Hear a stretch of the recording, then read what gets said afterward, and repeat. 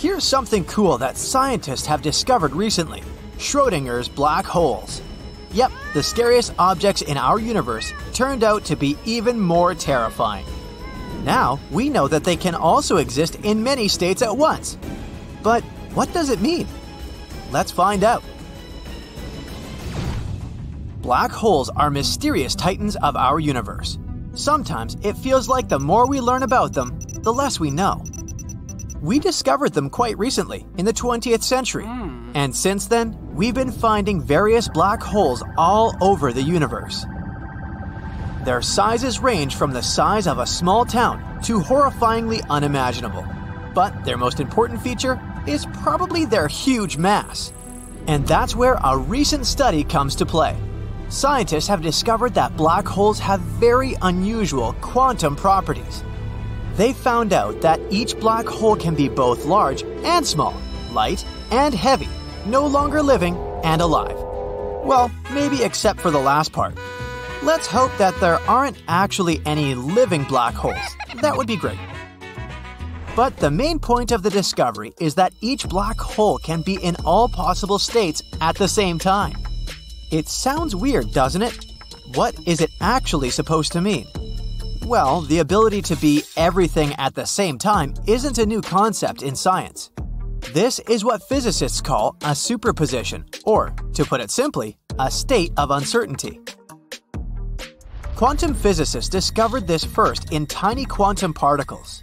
They noticed a very strange thing. As long as we don't observe a particle, it literally exists in all states at the same time. And only when we start interacting with it, for example, looking at it, measuring it, or just doing something, only then does the particle decide what state it should be in.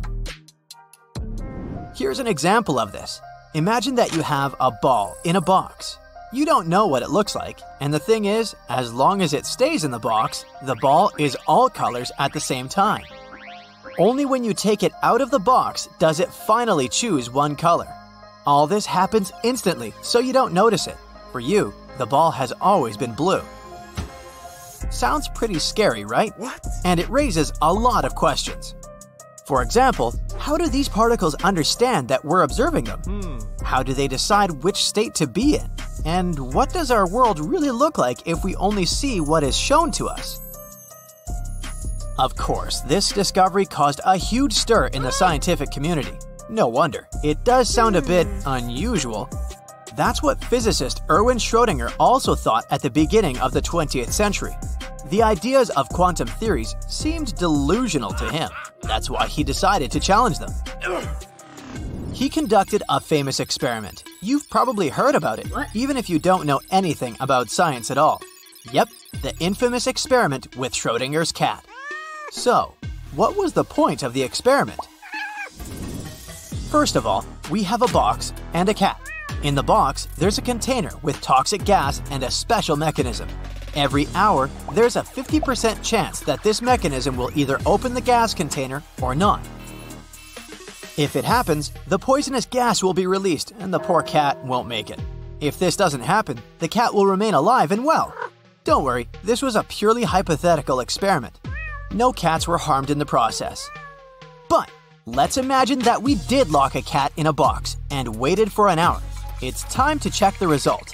And here's where we get close to the most interesting part. How do you think this situation would end in our regular world? Well, probably within an hour, the container would either open or not, and that would be the moment sealing the cat's fate. After that, we just need to open the lid to find out the answer. But in quantum physics, everything is much stranger. According to it, until we open the box, the cat inside would be both alive and not alive at the same time. In other words, the universe itself doesn't know what to do with this cat. As if the poor animal is on the verge of two worlds inside the box.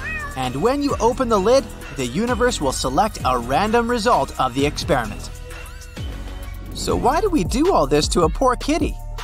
Well, initially, Erwin Schrödinger wanted to show how stupid it all sounded, but then he accidentally proved that quantum physicists were right.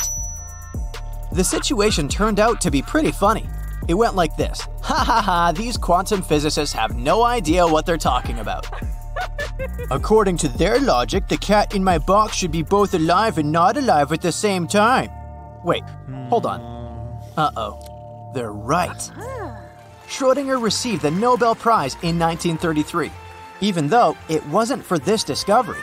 And in 2022, 3 more scientists received the Nobel Prize for another discovery in this field. Thank you. These scientists were Alan Aspect, John F. Clauser, and Anton Zeilinger. They got it for their experiments that involved entangled quantum states. What does all this tell us? Guess now we'll have to look for explanations in some kind of quantum mechanical magic. Unfortunately, humanity isn't developed well enough to test any of these theories, yet. But we have many cool assumptions. For example, the theory of parallel universes is one of the attempts to explain this phenomenon. Remember that ball in the box? Basically, according to the theory of the multiverse, there's an infinite number of different realities. So, if you don't know what the ball looks like, it kind of exists in this interdimensional, uncertain state. But when you open the box and look at the ball, you get transported to a random reality. For example, to the one where it's blue. It sounds pretty incredible, but still exciting. Alright, but why do we need all this info now? Why is it connected to the recent discovery? You see, scientists thought, if teeny tiny particles in our universe behave like this, then what about some giant space objects? And so, they decided to direct their devices not into the microcosm, but into distant space. American and Israeli theoretical physicist Jacob Bekenstein was the first to suggest that black holes may have the same weird properties, but this theory had to be tested. The research itself was aimed at finding a connection between quantum particles and black holes. The researchers created a computer structure in which they placed a simulated quantum particle directly outside a giant simulated black hole. And in the end, this analysis showed that, yep, black holes could also exist in several states at once. For example, they can be incredibly massive and at the same time have no mass at all. And each of these mysterious space gates can have several masses at the same time. The modeling showed that these superimposed masses were, in fact, in certain determined bands or ratios, as predicted by Bekenstein, said the physicist Magdalena Zeik, referring to the study. It's not really clear yet what it all means, and this discovery alone hasn't brought us much closer to understanding how our universe works, or what happens inside black holes. We have realized only one thing. Everything around us is much more complicated and more fantastic than we think. Who knows? Maybe black holes are portals between these parallel universes. At this stage, it's impossible to disprove this. In other words, the universe has once again shown us that it is stranger and more mysterious and fascinating than we could imagine. Let's hope that in the future, we'll be able to understand at least a bit of what's going on in it. So, you're standing on a diving board in the middle of an open space. You look down, but that's not a pool. It's a giant black hole. Well, what the heck? You start swinging and then you jump. The gravity of the black hole grabs you, and you pick up speed. Just a little more, and you'll enter the dark abyss. But you're not afraid. You're sure you can survive the fall into the black hole. Besides, you have a clear goal to travel through time. But first, let's figure out how it works and why time stops near a black hole. This is the space-time grid. It's what our entire universe is made of. And just like a regular grid, it sags if you put something heavy on it, like me. For example, let's put the planet Earth here. You see a little funnel that is formed around the Earth, and if you put a small ball next to the planet, it'll roll into the funnel. That's how gravity works. The heavier the object, the more it bends space-time. By comparison, here's the Sun. It's almost 333,000 times heavier than the Earth, so it makes a really big funnel. So big that all the planets in our solar system move around that star inside that funnel. So now, let's put a black hole on a space-time grid. its centers are infinitely heavy, so they create a limitless deep well. And anything caught in the black hole's gravitational field can never leave it, not even moving at the speed of light. Okay, their gravity is infinitely strong, but why do they slow down time? It's all about the speed of light. According to physics law, the speed of light must be the same at every point in our universe, even in a black hole. So, for our experiment, we take this ball, a photon of light that can travel 671 million miles per hour. You could get from Earth to the Sun at that speed in 8 minutes. That's how long it takes light to travel from our star to our eyes. So, when you're looking at the Sun, you're looking back in time 8 minutes ago. By the way, don't look at it directly. Now, the critical thing to remember here is that velocity consists of two physical quantities: space, miles, and time, hours. We'll use that later. Now, let's look at the black hole in our space-time grid. In three-dimensional space, it appears like this. But if we assume that space is two-dimensional, our grid looks like this when viewed from above, just a lot of squares. And this is the black hole right in the middle. If you look at the grid from the side, you'll see a straight line. And the black hole here looks like a pit, or like an endless well. Now, let's follow our photon of light in three-dimensional space. Here, it's moving toward the black hole, and then it falls into the well of the black hole, and it continues its motion at a constant speed. Now, the side view. Again, the photon moves from left to right and then falls. Its velocity doesn't change. The problems begin if you look at the experiment from above. When the photon of light moves in the distance of the black hole, its speed is stable. But then it goes down into the well. First, it slows down and then it just stands still. But it's moving downwards. The photon moves in an arc down the well in the lower dimension without changing its speed. But in the higher dimension, it traveled a minimal distance at the same speed. Usually, this would mean that the photon was moving at a low speed in the second case, but not in the case of the speed of light. Remember, it must be the same at every point in the universe. The number 671 million miles per hour shouldn't change. So, we change the very parameters of that number, time. Time itself must slow down so much that this slight movement of the photon, when you look at it from above, was at the same speed, 671 million miles per hour. But if you go down and look at this well much lower, you see that its walls are almost vertical.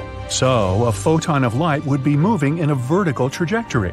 That means that if you look at it from above, the photon will just be standing still. Again, its velocity can't change, so time will vary. At that point, it should just stop. This is what happens near a black hole. Now, if you look at a black hole, you can see this effect in action. It swallows up the light around it. But as for an observer, it seems to you that the light stays in orbit around the black disk. In fact, at that moment, the photons are still moving at the speed of light inside the black hole. It's because time has slowed down there so much that you feel like the light has stopped there.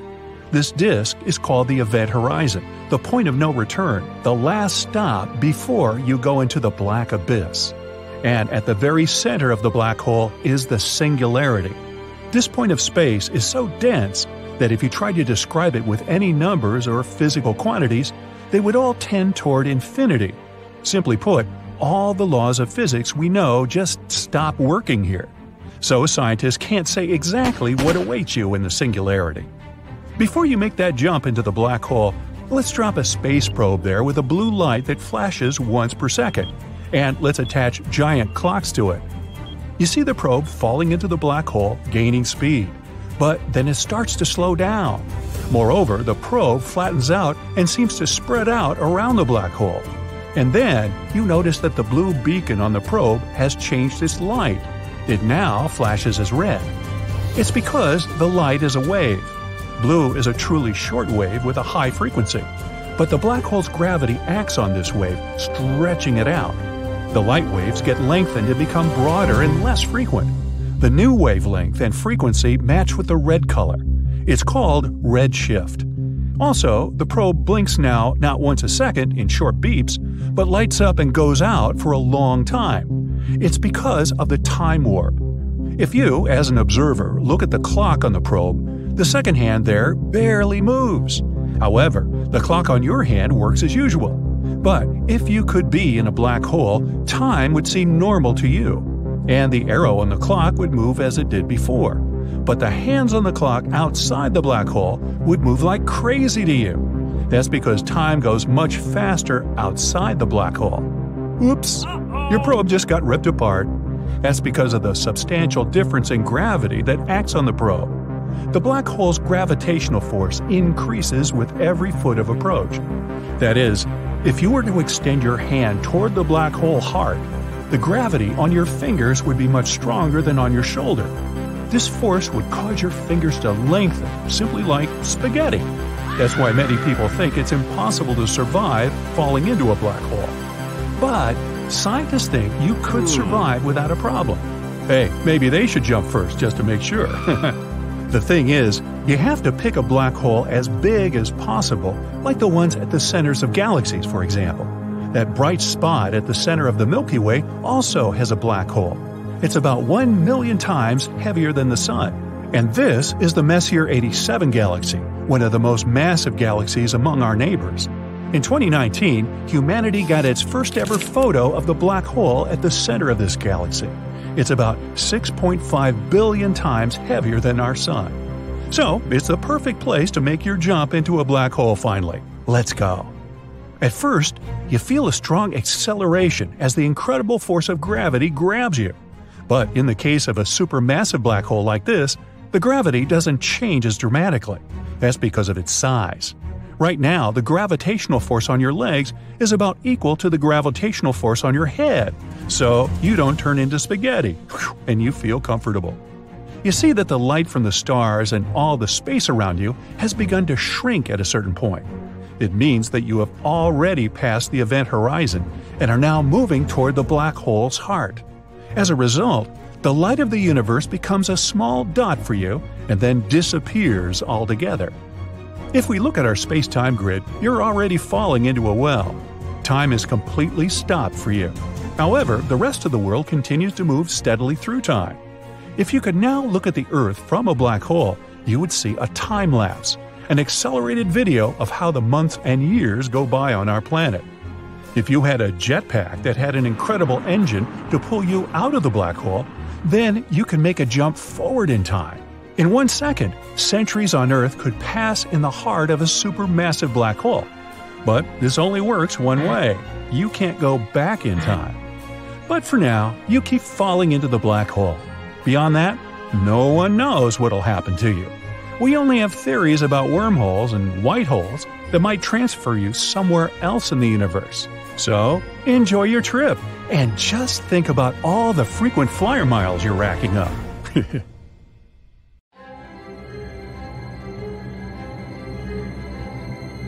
To see one of the most significant astronomical events of all time, we go to South America. In the Atacama Desert, Chile, we find the most advanced technology for space observation. Here, the Royal Astronomical Community members watched for 6 months as a black hole simply absorbed a massive star. By the way, these are the same scientists who proved that in the center of our Milky Way galaxy is a supermassive black hole, and even took a photo of it. For the first time in history, this incredible event happened very close to Earth. Well, the distance of 215 million light-years is considered quite close in astronomy terms anyway. Light from this event reached our planet in September of 2019, and even the most experienced scientists dropped their jaws in surprise. Imagine a star the size of our Sun, about 860,000 miles wide. Such stars have enough weight to create a strong gravitational field, holding many planets in their orbit. And now, let's place a giant black hole next to it. The hole is absolutely black, shaped like a disk, and weighs 1 billion times more than this star. The force of its gravitational field is incredible. Nothing can leave its gravity force. Objects that can move at the speed of light will still fall into this black abyss. Even light itself cannot escape its boundaries. As soon as a star enters the gravitational field of a black hole, it has no chance. At first, it tries to resist the pull of the black hole. Still, the star's outer layers begin to stretch toward the black hole, just like spaghetti. This is due to a powerful force of attraction. If you had the opportunity to extend your hand toward the black hole, you would see your fingers begin to stretch and elongate. This is because the force of attraction increases with every inch. Therefore, it acts stronger on your fingers than on your arm. That's why this process of pulling objects into a black hole is called spaghettification. The first thing to be sucked into the black hole is the star's crown. This is the outer shell of the star, which consists of hot plasma. You may notice how the star begins to shrink in size. This is because that plasma makes up most of the visible sun. When this hot plasma spaghetti reaches the black hole, it may appear to remain on the disk's edge and continue to orbit the black hole. But, in fact, there is no turning back anymore. The star's particles have already hit the event horizon of the dark abyss. The gravitational field of a black hole bends light around its edges, so the event horizon looks a bit like a croissant for the observer.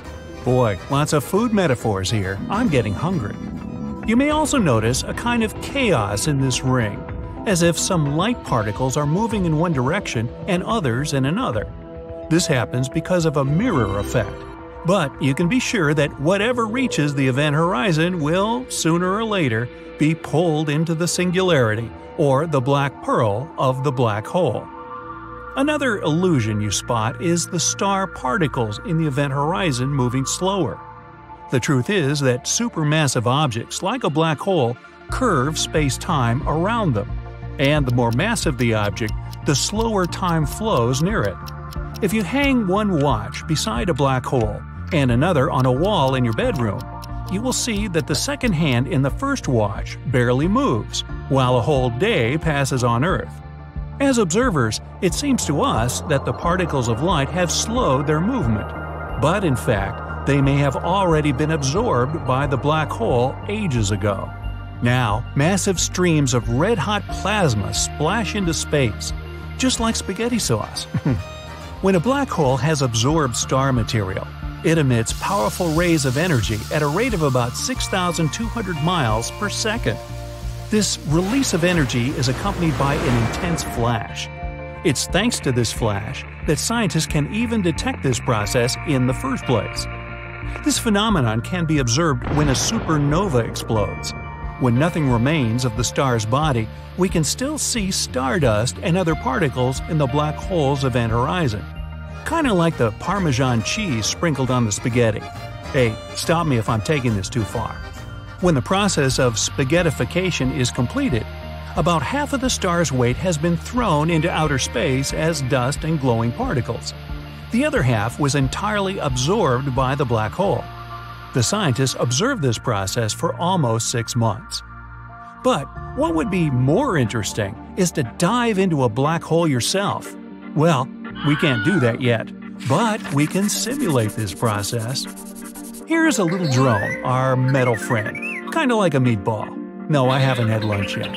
Right now, it's at a safe distance from the black hole, the length of about 3 widths of the event horizon. Objects at this distance can orbit the black hole safely. A little closer, and it'll be swallowed up by a dark infinity. So, our destroyed star could have safely existed at this distance. Moreover, planets can live at this distance. And if there is a suitable source of light and heat somewhere nearby, life can exist on these planets too. But our goal is the singularity, and we guide the the drone, closer to the event horizon. After a few minutes, the force of attraction begins to strengthen, and the drone starts to stretch like spaghetti. When it begins spinning around the black disk, it means it has reached the event horizon and has started its descent into the black abyss. Now let's look at everything from the drone's perspective. All the light from the stars that it sees becomes blue. This is called gravitational blue shift. As it falls into the black hole, its gravitational field pulls the photons of light down, giving them energy. Their wavelengths grow shorter, so the red photons change into blue. The drone continues to fall and is already completely hidden from our eyes. And all that the robot sees is a bright, thin blue beam. Now it's in complete darkness. There's absolutely nothing here, not even time. Here, time goes so slowly that our entire solar system could grow old and cease to exist during a minute spent in a black hole. But our drone will live until its battery is empty. Hey, the drone sees a small bundle of light again, and it's getting closer and more prominent. Now the drone will experience the same fall, only in reverse. Once the drone leaves the singularity, the heart of the black hole, it will be on the event horizon once again. The light from the stars gradually changes from blue to red. Then the drone is thrown into outer space, perhaps in some faraway galaxy. Well, returning from a black hole is just a theory. Some people think that black holes are a kind of wormhole that can lead us to distant places in space. But so far, these theories are considered fiction. Black holes are quite challenging to detect. The problem is they are, well, black, just like space. They don't emit light like stars, so they can only be detected by gravity anomalies. Despite this, scientists believe there are a vast numbers of black holes in our universe. They're born when a massive star collapses under its own weight, and given the infinite number of stars in the universe, black holes are probably a common phenomenon. Scientists believe black holes have their own lifetimes. This is because of Hawking radiation. A black hole loses mass, and so, to continue existing, it has to absorb massive objects, like the star we just watched. But if the black hole lives in deep space, it has less to absorb, and will most likely begin to shrink until it just disappears. Like this plate of spaghetti.